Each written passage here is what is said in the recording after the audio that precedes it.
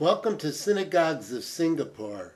This island city-state has more than 5.5 million residents and at least 3 synagogues that we are aware of. The first one we're looking at here is Congregation Magen Avot. The structure was declared a national monument in February of 1998. We believe the building itself was consecrated in 1878. Full services are offered on a daily basis. Its rabbi is Mordechai Abergel of French descent, and believe that the services are performed in the Sephardic tradition. Here is the other synagogue structure called Chesed El, which loosely translates as the kindness of God.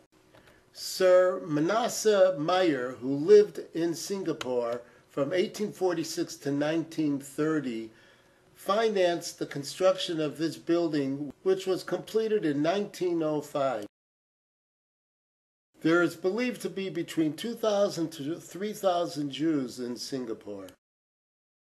Although nearly half of its congregants are of the Ashkenazic persuasion, services are performed in the Nusach Sfard tradition.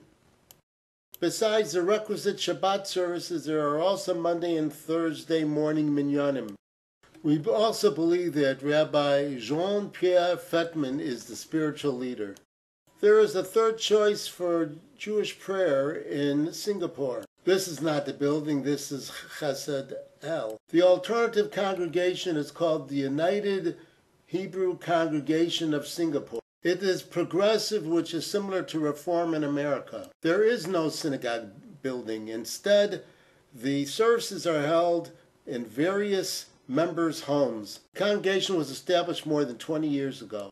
It is led by Rabbi Nathan Alfred. There is a monthly Friday evening Shabbat services, as well as a Saturday morning Shabbat service every other week. But there is a weekly Thursday morning minyan to give opportunity to those saying Kaddish to recite it with a 10-person quorum. The final Jewish point of interest we note in Singapore is the Jacob Bala Center, as shown here. It is a Jewish community center and also is host to a mikveh.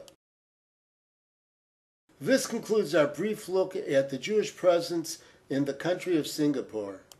There are still other Asian countries to check out. So, bye for now and see you real soon.